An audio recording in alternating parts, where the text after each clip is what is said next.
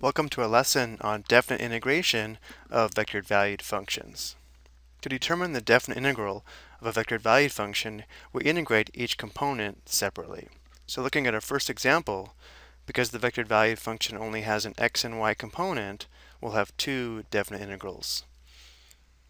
This is equal to the definite integral from 0 to 2 of e raised to the power of 4t dt times I minus the definite integral from 0 to 2. Instead of the square root, we'll use the 1/2 power.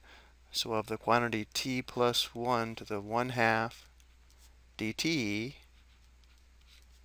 times j. And now we'll integrate. Looking at this first integral, notice how we'll have to use u substitution, where u is equal to 4t, and differential u is equal to 4 dt. So if we divide both sides by 4, if we write this as e to the u, we'll have an extra factor of 1/4, which means the antiderivative is 1/4 e to the 4t. But remember, this is definite integration, so we have our limits of integration from 0 to 2 times I, and then minus.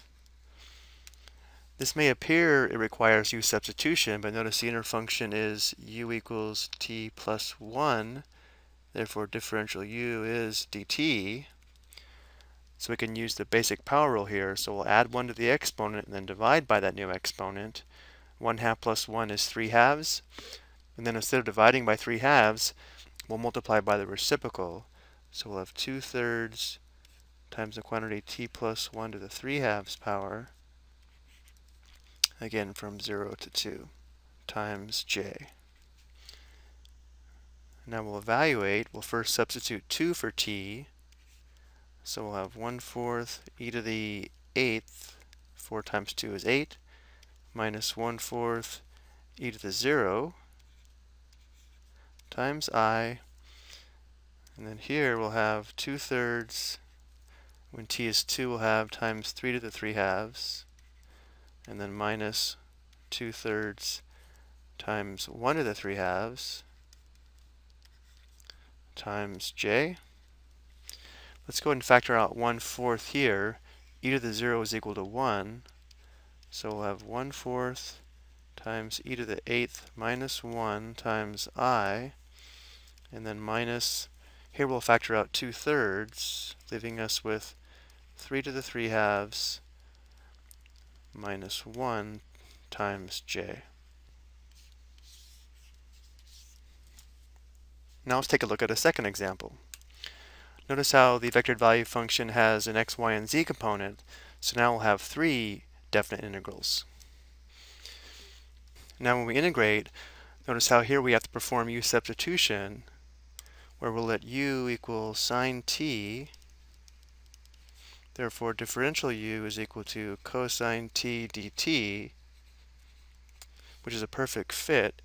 We can write this in terms of u as the integral of u squared, and then because cosine t dt is equal to du, this is just du, which means the antiderivative in terms of t would just be u to the 3rd divided by 3, or sine cubed t divided by 3.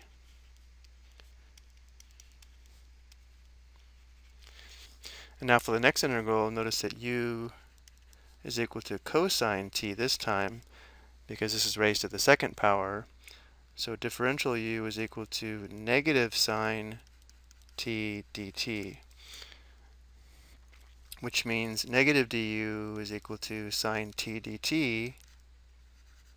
So in terms of u, this would be negative u squared du. Again, sine t dt is equal to negative du, giving us this negative. And then for the antiderivative in terms of u, we'll have negative u to the 3rd divided by 3, which would be in terms of t minus cosine cubed t divided by 3.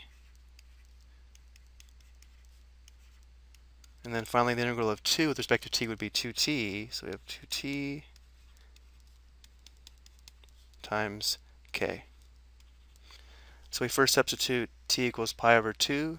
Sine pi over 2 is 1, so we'll have 1 cubed divided by 3, that's 1/3, minus, when t is 0, sine 0 is 0, so it'll be minus 0, times I, minus, cosine of pi over 2 is 0, so we'd have 0 minus, cosine 0 is 1, so we'd have 1 cubed divided by 3, or 1/3, times j, and then plus, notice when t is pi over 2, we have 2 times pi over 2, which is just pi, and then when t is 0, it's minus 0 times k.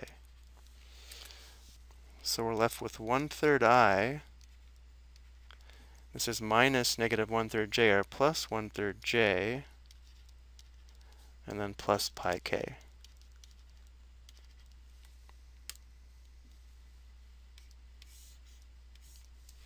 Okay, I hope you found this explanation helpful.